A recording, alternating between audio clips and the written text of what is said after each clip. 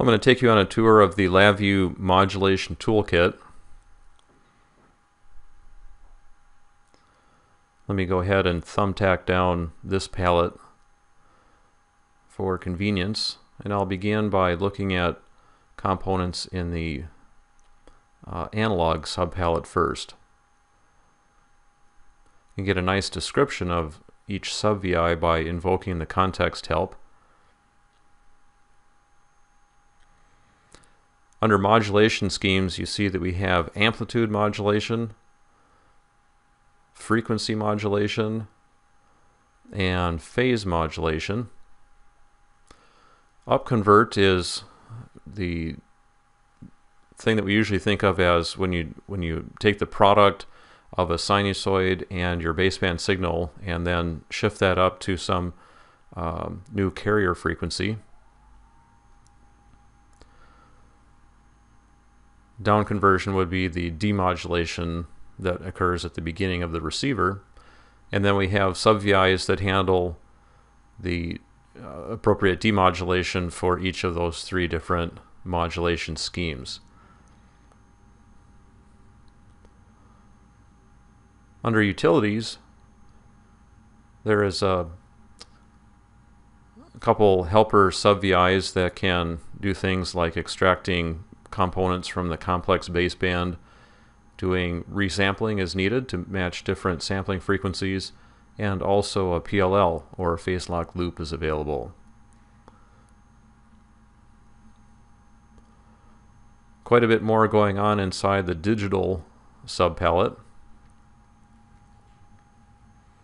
Begin by looking at the various modulation schemes that are offered. We have the fairly simple amplitude shift keying, frequency shift keying, and phase shift keying. Pulse amplitude modulation, what we think of as a baseband modulation technique. This is minimum shift keying and continuous phase modulation, and finally QAM, or quadrature amplitude modulation. Under the demodulation subpalette, we see the same modulation schemes and simply their counterparts to serve at the receiver end. Upconvert and downconvert, that's similar to what we looked at in the analog subpalette, and this is our method for translating the complex baseband up to the carrier frequency.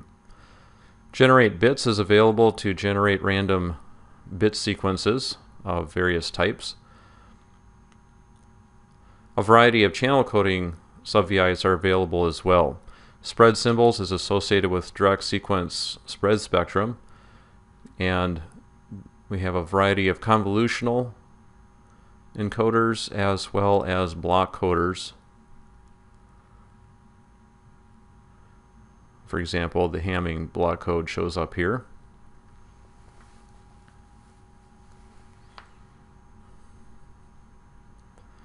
And a couple other subVIs also related to channel coding.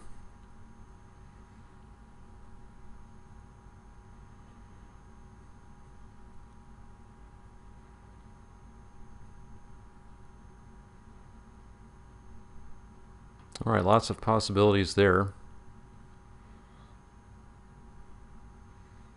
Channel decoding is the counterpart to channel encoding, so these would undo the channel coding operation. A variety of impairments are possible. For example, additive white Gaussian noise. Phase noise, especially simulating jitter, is available.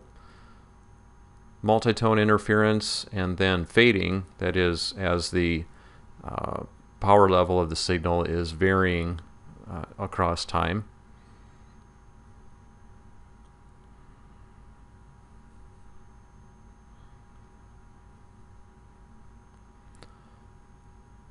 And again, to implement schemes that are based on interleaving things like parity check words and so on, all of this is available as well. So de-interleaving would be its counterpart too. Equalization has to do with accounting for the finite bandwidth of a channel, as well as perhaps a specific shape for the channel bandpass response.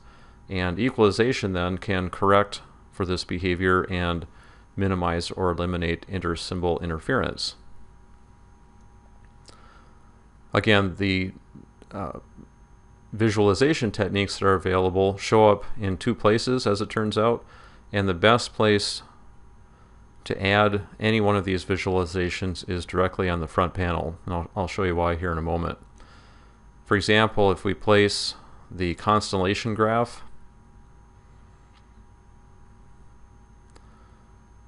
or any one of these particular diagrams, but I'll pick on the constellation graph as an example.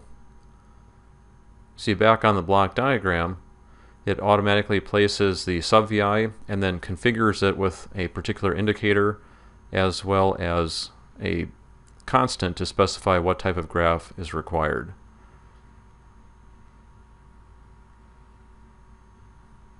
So a number of different visualizations that are important to communication systems are available in this subpalette.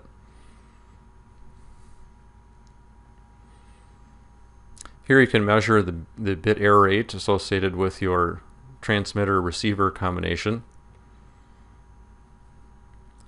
and have a variety of other measurement techniques that are available as well.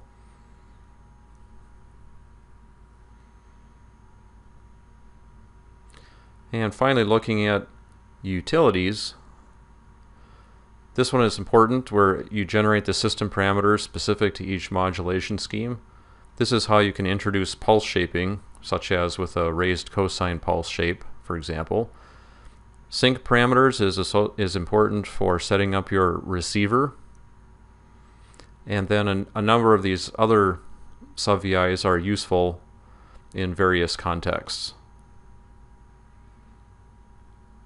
So I'd encourage you to explore these a little bit more on your own. All right, that concludes the tour of the Modulation Toolkit.